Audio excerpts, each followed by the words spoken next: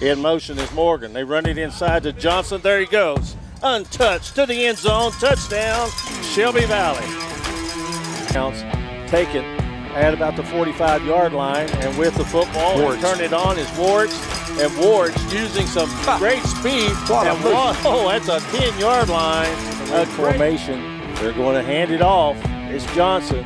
And Johnson untouched. So after he makes a break at the line of scrimmage, Stanley back to throw again. Same thing. Over the middle. Nice catch.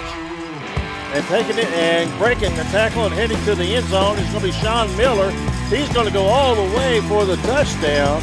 It's going to be a 63-yard strike. And Stanley throws the slant again. Touchdown, Shelby Valley. He just raised up and rifled that. Wide receiver to the right. Stanley again across the middle with a slant pass. Touchdown, Wildcats.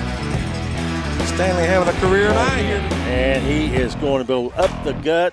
One man to beat. Wave bye-bye. Seth Johnson takes it to the house.